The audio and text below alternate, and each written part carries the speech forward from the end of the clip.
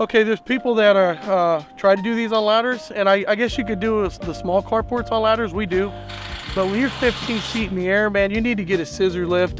Safety is everything. You got to do a lot of push on these screws. Some of these trusses are 140 screws per truss.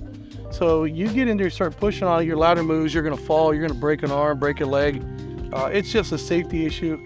Plus you get so much more done being in a scissor lift than you do on a ladder because you're not going up and down. So you can see the progress we made in just, one day because we do have man lifts. Bite the bullet, spend the money, get you a man lift, rent it.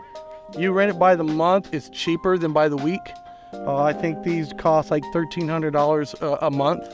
So you can, if it's a small enough building, you can lift the trusses up with the man lift. This is a big wide one, which we did yesterday on. That one's a little micro 26, but you need them the taller you get. We do buildings sometimes the peak is 19, 20 feet in the air. You need a big lift to get up there and be secure. You don't want to be in something that's going to be real wobbly and have a chance to fall over. So safety is everything. We kind of do sometimes do some sketchy stuff, but we try to be as safe as we can, and the lifts really make it good.